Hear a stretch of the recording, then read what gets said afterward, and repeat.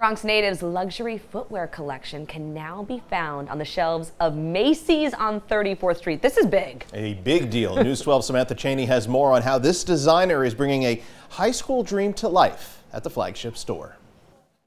More than 20 years ago, Sherwayne Mahoney's luxury shoe collection, Things to Come, was just an idea created as a high school project in the Bronx. I would walk by the Macy's windows all the time and said, one day I need to be in that window, I need to be in that window, I need to be in that store. How do I make it happen? And he finally did. Just last week, the luxury designer debuted his collection Sandals, Pumps, and Stilettos at the Macy's on Herald Square in Manhattan. I like to keep my girls looking sexy, beautiful, elegant. So we put together a great collection for them. You need to go to a corporate event, you need to go down the red carpet, we got you.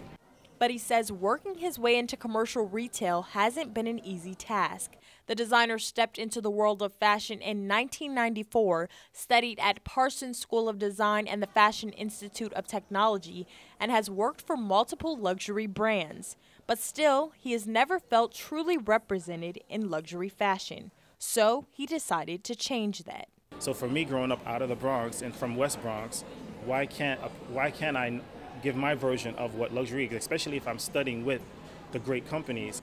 And when it comes to seeing that hard work pay off, he says, I always knew this was possible. You know, I always knew, I saw it, but, you know.